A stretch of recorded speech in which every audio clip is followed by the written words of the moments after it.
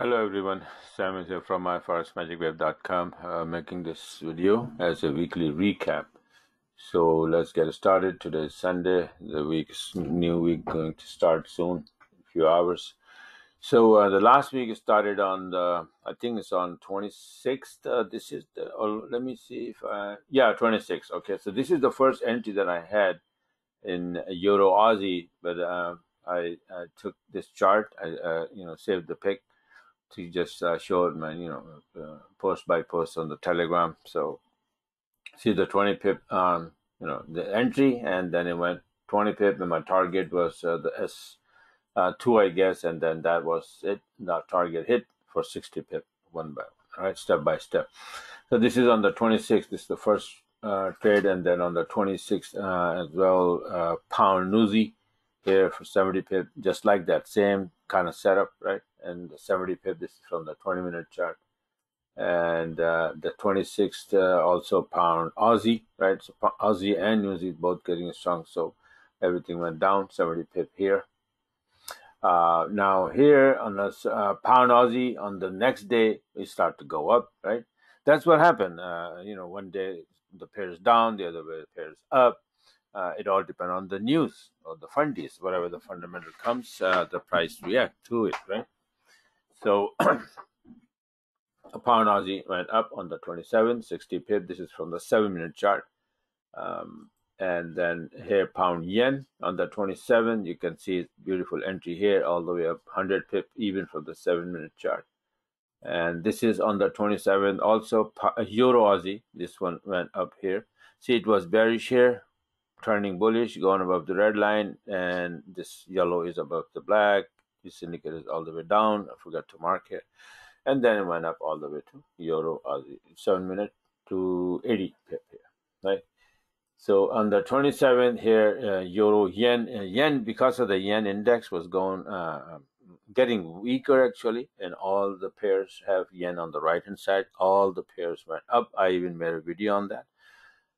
My last video was on that. So Euro yen went up for 100 pip here, and on the 28th, pound CAD, this one sell order for 85 pip.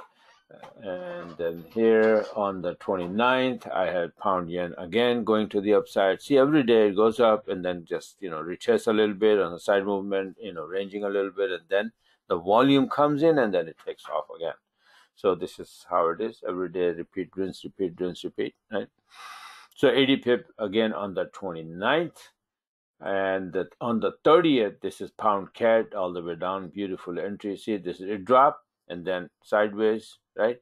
Rinse. This is repeat. This is rinse, and then this is repeat, and then rinsing, then repeat.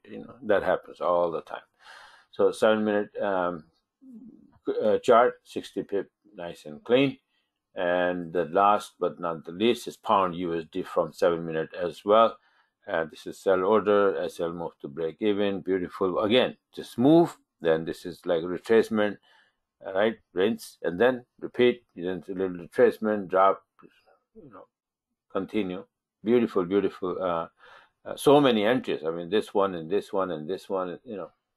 So when the pair moves, it moves in this system. Gives so many entries, right? They just need to know where that pair is going and because of what. Okay, fundies, and then after that, yeah, so I had USD going, gonna get it strong, and it did.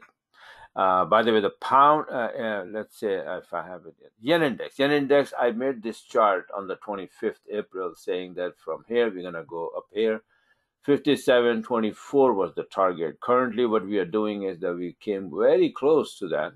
And last Friday, we made a reversal candle at this level, 56.97, without touching the 57.24. So this could be the turning point. It all depends on the fundies as well, but maybe this is the end of wave 5, and we're probably going to see a down move back to this rising TL from this, right? So if that's so, then all yen pairs next week will start to go down. So as we go along, I'm going to make the chart, give it to my subscribers, and we start trading that. But going up, I had a couple of trades, like I showed you, the couple of pound yen and then 1 euro yen for 100 pip, right? So maybe 300, around 300 pip to go 250, 300 going to the upside. This chart gave me. I could have done more, but because I knew that all yen pair gonna go up, and I even showed in my last webinar that they all went up, right? So, and then if this thing is gonna come down, they all will make the move to the downside. So this is the beauty of watching the index and trading in the index. So this is it for now. Today, like I said, is Sunday, and new week is going to start soon. In a few hours, right? It's 12, so 4 o'clock the market, 5 o'clock the market opens up again, and let's see what happens. Right. So this is it for now. Thanks for watching, and have a wonderful new trading week.